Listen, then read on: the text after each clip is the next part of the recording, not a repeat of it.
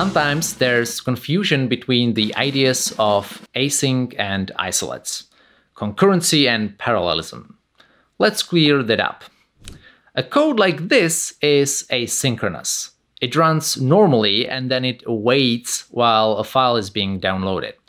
While it waits, other parts of our program can run. Notice how there's always only one part of the app running at any given time. After all, we're running on only one thread, one processor. Async doesn't automatically make your app multi-threaded. After the file is downloaded, the method will continue. That's async. The processor doesn't need to stop and do nothing until the download is finished. It makes a mental note to get back to that particular method, basically a callback, and when that feature completes, it goes back there. Most of the time, async is all you need. But watch what happens if the method does some heavy computation.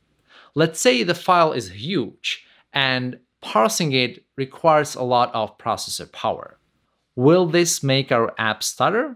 You might think, no, it won't. The computation happens in an async method, right? But unfortunately, you're wrong. The app will stutter because even though the method is asynchronous, a large chunk of synchronous work is happening inside it. That parsing is synchronous. It's happening on your thread. That will keep the processor busy, and so no other part of your app will be running. The UI won't refresh until the heavy work is finished, and the user will see stutter. What you want in this case is parallelism. Dart allows you to run code in parallel via isolates. With an isolate, you start another Dart program, basically, on a different thread, on a different processor. The two separate isolates are isolated. One will not block the other. This way, your app can do heavy processing while also running smoothly for the user. I won't get into how to implement isolates here. It's a bit more involved. And this video is only meant to distinguish between the two concepts of async versus isolates. Speaking of which, let's summarize. Async is the ability to wait for other things without blocking.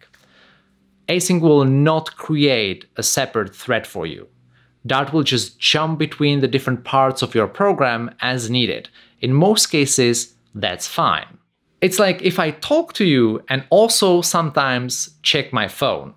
When I'm checking my phone quickly, it's fine.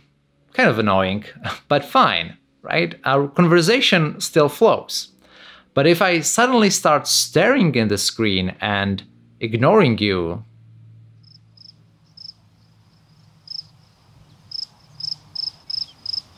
then that's not great. That's async.